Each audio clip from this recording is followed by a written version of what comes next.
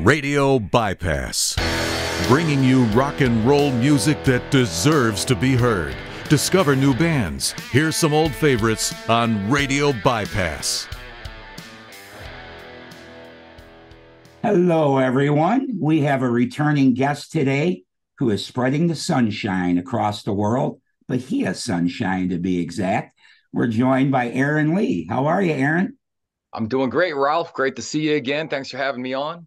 Yeah, thanks for coming by again. Glad to have you. And loving the new single, Bahia Sunshine, dude. Great song. Well, thank you. I appreciate that. Yeah, you got it, man. Yeah, it's great. I think since the last time you were here, this is, I think, probably your first original single that you've released since the last time you were here. But you also did a great cover that you released at the end, toward the end of 21 too, Children of the Revolution, which was also stellar. Thank you. But of course, I'm always more excited to hear your own stuff. So Bahia Sunshine, for anybody that hasn't seen the video for the song, hopefully you've heard the song here on our weekly music show, and you'll hear it again at the end of this interview. But hopefully you checked out the video too that Aaron put out there, because it's a lyric video, but it's a lot of fun.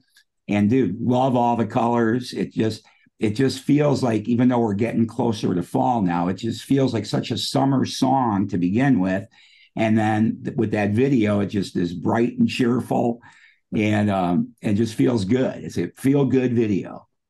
Well, thank you. Yeah, I feel the same way about it. I think it turned out, as entertaining as it can for a lyric video. You know, I've seen some lyric videos before, and I like this one.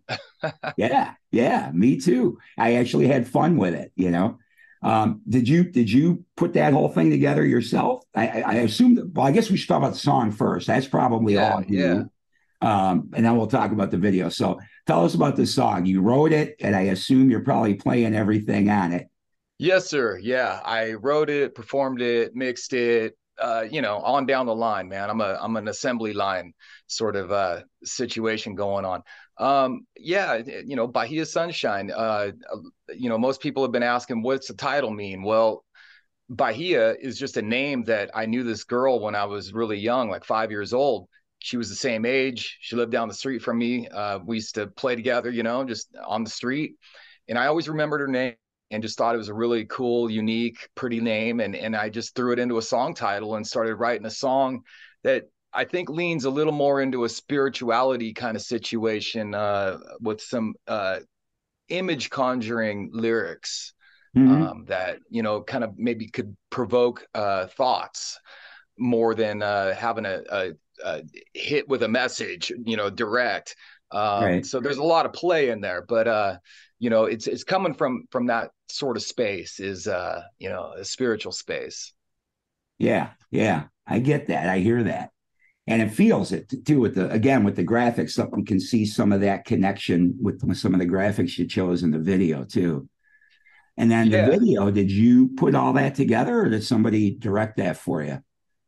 So I had a guy that I was working with, and he had delivered a video that I was going to live with and put out. And I decided literally a week before I was going to put it out, there were some scenes in it I didn't like. It didn't jive with what I wanted to do, how I wanted to present it. So I went in and cut out the scenes that I didn't want there, and basically learned how to use the software and learned how to do a lyric video on the fly. Nice. So there's I'd say about a 60-40 split of cuts in there that I did myself. So yeah, now I think, I always say this: don't pay people for things that you can do yourself, right? Yeah.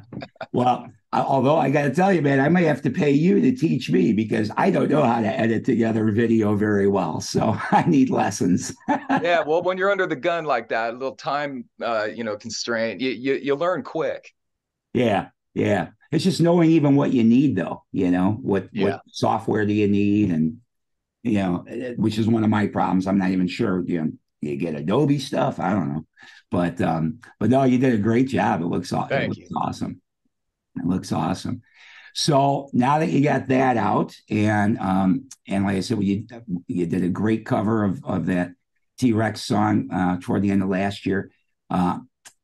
and I know you're always out playing a lot, you're working a lot, but hopefully you're making room to record more music for our ears that are always eager to hear new stuff from Aaron Leigh. And you put out that EP, which was what we were talking about the last time you were here, which, by the way, you guys could still get that if you haven't already. But any chance of a new, maybe full-length record sometime soon from Mr. Leigh? Yeah, it's looking like a possibility of a full length now. Just 2 weeks ago, it didn't look that way. And so right before I got on with you, I was working on another song, recording, and as soon as we wrap up, I'm going to run back in and keep pushing. But yeah, the material's flowing right now. So I may lean into the idea of trying to do a full length. And to me, a full length would probably be like 8 songs. I like the old school way of like when Rush would put out a record, or, it was like 4 songs on each side, or like the Montrose record, the first Montrose, I think, what was that? 8 songs, Right. And probably 30 minutes. I personally, God, I mean, if you remember back in the 90s when they putting CDs out with like 16, 17 songs on it, I don't want to bash people over the head with so much material to try to digest. It's hard enough to get people to listen to one song, let alone a whole record. Right.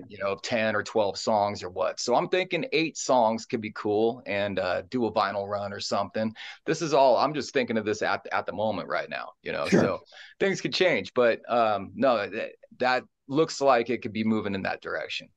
That would be great. That would be really exciting. I would love that. And yeah, as far as keeping it a little bit shorter, but still full length, you're right. I mean, of course, we were constrained by how much you could put on vinyl, which was part of the reason 8 songs was usually the max. Maybe sometimes you'd get 9.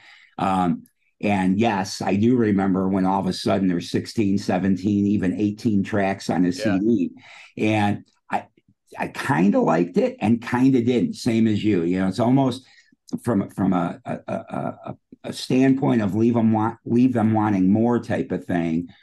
I think the 8 songs, half hour, 40 minutes is perfect, because for me as a fan of music anyway, when I'm done, if it's a shorter length out record like that, it does leave me wanting more. And then it makes me go back maybe to another album of theirs that maybe I wouldn't listen to if there was 18 songs on the new album type of thing, goes back. It makes me go back and revisit if I've got more time. So I think that's great.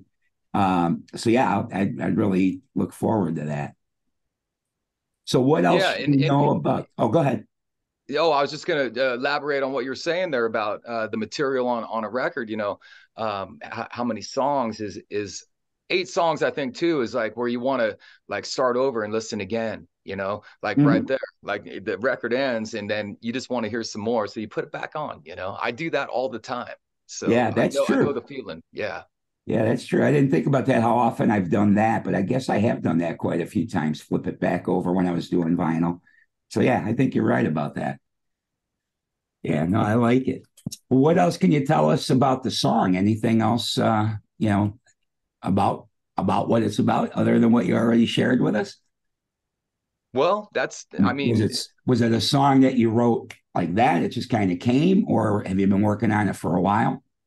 I had the music bed for it. I had the arrangement, and all the instrumentation was written many, many years ago. Had that sitting there in my mind. I even did some demos of it, 15 years ago of this music. But, as time went on and I revisited the idea, I used different instrumentation. I mean, it was written on an acoustic guitar, so it actually had a more folky feel to it than it does now with, the synthesizers going and the, big guitars on it. And Right. so it, and that's when it started taking on more of a Bowie vibe, T-Rex kind of Beatlesque kind of, that coming from that, the 70s kind of sounds, Right.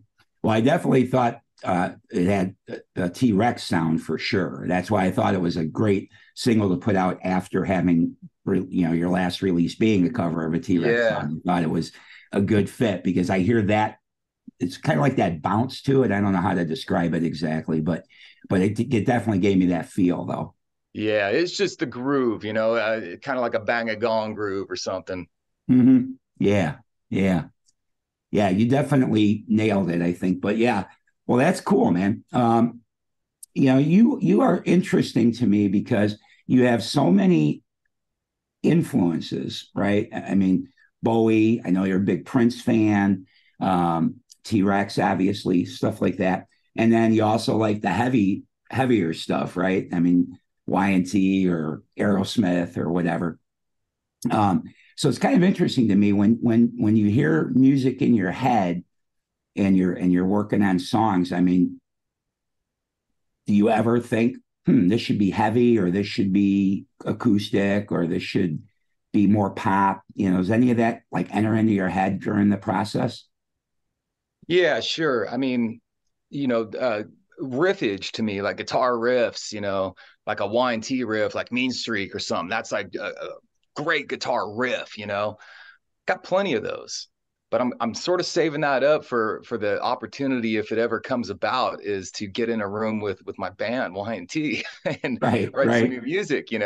So I've got a lot of that stuff just kind of floating around right now. But my natural I guess inclination to just move a song forward is, it's just that the 70s type of stuff is so ingrained in me.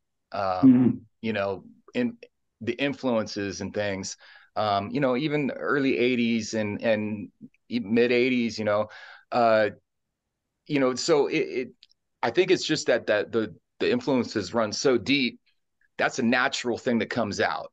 So when it comes to, let's say, writing a harder rock song or something, I see it more as being in a room with a band to do that. I mean, not that I can't do it by myself, but um, I don't know. Honestly, I mean, when it comes to the heavier side, it's definitely there. I used to be in a band called Echo of Souls, which I you can go to aaronleigh.com and you can actually order on my store there the Echo of Souls disc, and that stuff was all tuned down to C and real heavy, crunchy guitars, and all those riffs on that record I wrote. So Mhm. that stuff is there. I can do it, but for some reason, the solo songs I've been putting out since 2020, um, I'm kind of just I like this road I'm going down. It's a consistent, um, yet different, because let's say the song "Live for Today" that I had put out, and I think the last time we spoke, one of the Mhm. last times we spoke, um, that song was a single that I'd put out, and that's definitely heavier than Bahia Sunshine, you know. Right. So that heavy riff stuff is there, but it still ties in with, let's say, the song Insanity, the first single that I'd put out in 2020. So Mhm. things are aligning well, the catalog that I'm starting to build. Right. Uh, and so I think if I was to lean into some heavier hard rock stuff, it would probably be in a whole different, like, call it something, and then Gotcha. create a band around it or something. Got it. Got it. Or like you said, hopefully, maybe someday this will come up with the Y&T boys. Yes. I know we Yeah. talked about that last time too. Some hopefulness that it would be really cool if you got a chance to record together with Y&T. And I guess since we brought up Y&T, Dave Meniketti doing well. Dave is doing great. Doctors gave him the green light on his health. He's in remission. Uh, the man has so much energy, and the voice is just on fire. His playing Oh, is on fire. yeah. He's at the top of his game, and I can't believe it. The man is going to be 70 years old in December. So, uh, let that be a lesson. Take care of yourself, people, and you Right. can rock until you're well into your 70s, and not lose a thing. And keep your voice. Yeah. Yeah, yeah, and it is Y&T is coming up on the 50th anniversary in 2024. 24. Yeah. So we will be doing a lot of shows in 24, celebrating the band's 50th anniversary. We're going to Japan. We're doing all the usual regional stuff that we do. We will be hitting some spots around the States. We're doing Monsters of Rock cruise. We will be doing UK, Europe. So the plans are in order, and hopefully nothing derails us. Yeah, let's hope not. I know I've been hearing about COVID going up a little bit again, but hopefully not anything that shuts down the world again. Yeah. Yeah, that would be cool to celebrate 50 years. I mean, that's a big deal, you know. So I think it'd be great if you guys do that. I did see that you do have a couple of dates booked at the Mystic still for this year in November, Yeah. 17th and 18th at the Mystic Theater. And then I saw January get some stuff in California again and Japan. Looks like you're heading over there. So yeah, I look forward to seeing that calendar get filled out in 24 and celebrate 50 years of the greatest band, man. Yeah, that's awesome. Yes, sir. I agree. Yeah, I love Y&T. I still remember my discovery. I think for you, I think you told me it was the Black Tiger record. I think was your entree, and for me, it was the kid that I met that knew about the band. It was the first Yesterday and Today album, but I just been a solid fan ever since, and been lucky enough to see the band many times over the years. And who knows, maybe I'll make it to the Mystic Theater, because I thought that would be kind of cool, because I like the live record from there. So. Well, Friday night, there are tickets available to this, whatever today is. I don't even know what the date is today, but Saturday is sold out already. So Friday's available, and I am opening the show Friday. I'll be doing an acoustic set. That's right. I forgot about that. That's right. You're opening for yourself. Yeah. Wouldn't be the first time. Oh, that'll be fun. Yeah. And will Bahia Sunshine be part of it? I think it may make it into the 30-minute set as an acoustic number. Yeah. Awesome. So you're going to do all Aaron Leigh, or are you doing a couple of covers in there too? Yeah, I'm going to do, I think 4 or 5 originals and throw a few covers in there if I have time to get 2 or 3 in there. Yeah. Nice. Oh, that'll be great. Oh, yeah, it'll be fun. Try to make it. That'll be awesome. Yeah, Friday, November 17th. Awesome. Excellent. Well, that's good. Well, I'm really happy to hear that Dave's doing good and Y&T's still going strong. And coming up on 50 years. Yeah, I can't believe it, man. Time flies. Yeah, well, I can't believe it that I was 4 years old when they came out. Yeah, right. And you've been in the band now 7 years. Yeah, a little over 7 years. Yeah. Yeah, that's awesome. That's amazing. In fact, I need an updated. I don't have it hung up yet, but I've got a Y&T picture. But I got to get an updated 8x10 with you now in the bass roll. I've got an older picture before you, so I got to get caught up. Well, that's cool, man. That's awesome. And then Aaron Leigh, yourself, you've got some dates coming up around town this weekend. Friday night, you're out at Dark Heart Brewing, which I know you love that place in Sacramento. Yeah. Saturday, you're in the Airport Saloon in Cameron Park, which I've not been. I may have to check that one out. And Hillenbrand Farmhouse Brewery in Newcastle on Sunday. You're working a 3-day weekend here. Yeah, and let me tell you something, Ralph. I mean, you've seen my acoustic gigs. I don't take breaks either. I just play 2-3 hours straight. And when I'm doing a 3 in a row like this weekend, that's a lot of singing. You know, it is. The guitar playing part of it isn't, such a feat, but I'll tell you, man, that's what I have so much respect for Dave Meniketti, man. I don't know how he does it days on end at the level he does.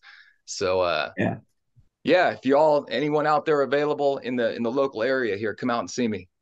Yeah, for sure. And if you've never caught his solo shows, guys, you got to check it out. And these 12-string guitars that he plays at these gigs just sound gorgeous. So besides the great singing and the great playing, I just love the sound of those guitars you use too when you're doing those gigs. Thank you. So go check them out this weekend. That Dark Heart Brewing, I know I went there to see you once. And that's a cool place too. So if you've never been there, the venue is kind of cool too. So, and I look forward to seeing this Cameron Park place because I've not been there. So that'd be kind of neat. All right. Well, good. Well, anything else, buddy? Well, AaronLeigh.com. If you're interested, you can pick up any of the music there. I've got some T-shirts. I've got all the merch stuff, show dates. Y&T, hit yntrocks.com, and you can see here's another thing, the Y&T documentary that's been out for a while now. You can get that on Prime. It's available. Just talk into your remote and say Y&T documentary. It'll come right up. Yeah, so all your Y&T stuff at yntrocks.com. And that's about it, man. I'm boring, bro. Oh, you're that. Oh, you're that. And you're going to be back on here before we know it, talking about a whole album. And Yeah. come up with a cool title for the album. But yeah, so yeah, everybody, this has been Aaron Leigh here, bass player for Y&T, but also creating a lot of cool music on his own. A lot of good gigs coming up this weekend. He does these solo acoustic things around town on a somewhat regular basis too. So if you're ever visiting, if you're not from here and you're ever visiting the Sacramento area, keep an eye on his website too, because you got to see what he does. It's really a great time, Come on, Bahia Sunshine, dude. Once again, love it. Can't wait to hear more. And everybody right now, stick around in case you missed it on the music show.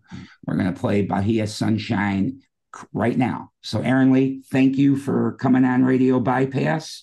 Thank you, Ralph. And, much luck to you, and have a great rest of your year. You too, buddy. Thank you.